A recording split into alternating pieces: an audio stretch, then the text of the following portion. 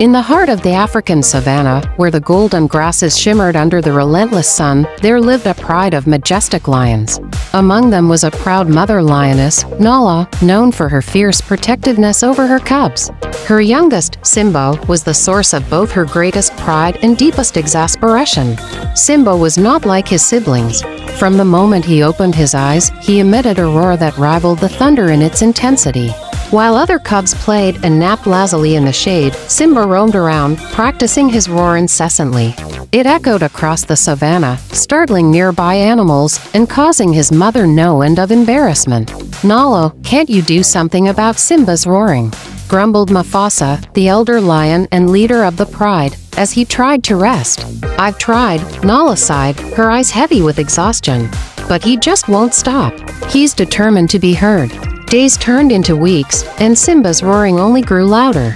He roared when he was hungry, he roared when he was sleepy, he even roared when he was happy.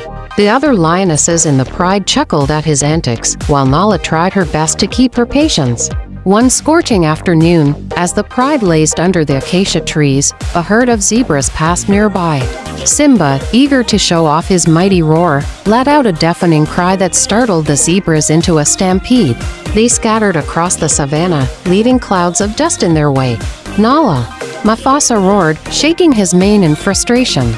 "Enough is enough. You must teach him some discipline." Nala nodded warily and called Simba over. The young cub trotted up to her, his eyes shining with excitement. "Did you see that, Mom?